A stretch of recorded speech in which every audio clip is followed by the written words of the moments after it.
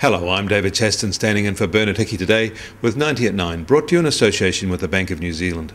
This is where you get everything you need to know in 90 seconds at 9 o'clock, starting now with news that there are some worrying signs in China as the slowdown there starts to bite harder. HSBC is reporting that Chinese PMI is likely to come in at less than 50, a level that means manufacturing output is shrinking there. This is not good news for Australia and goes a long way to explaining why the Baltic Dry Index is falling fast and why some important classes of bulk ships are very unemployed.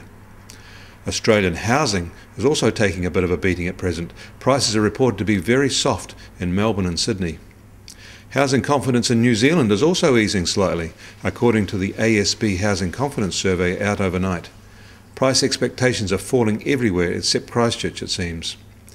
But the really big and shocking news overnight is that a German sovereign bond auction failed in a spectacular fashion.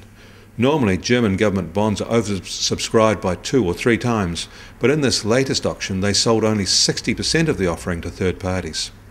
Some say they set the coupon too low at 2%. Even so, it has rattled markets.